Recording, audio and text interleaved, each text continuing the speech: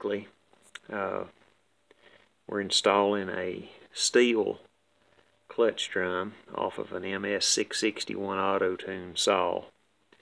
Part number 1122160290B. We're going to put this on a Farmertec 660. About the 660, this one has 29.9 hours. It's the one that I build on my channel. Piece by piece, we have replaced several different things with OEM Stihl parts. The clutch drum bearing was the first thing to go. The E-clip shortly after. The fuel cap on the other side.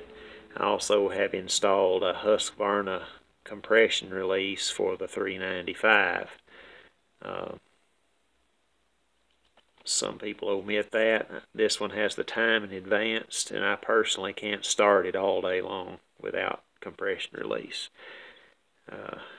So we're installing the 661 auto-tune clutch drum on the Farmertec. The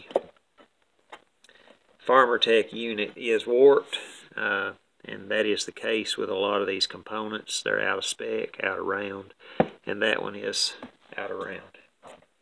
So this is a direct replacement. I didn't know this, but I got to doing some cross-referencing, and the same drum is on the 661 probably that's on the 660. So there that is. Alright, there we go. I left my drive sprocket off. Gotta have that.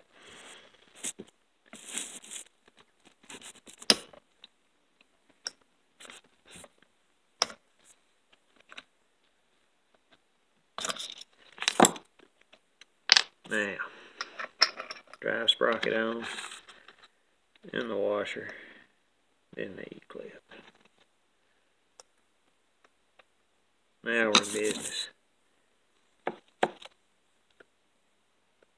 And that's a PowerMate 7-tooth Oregon.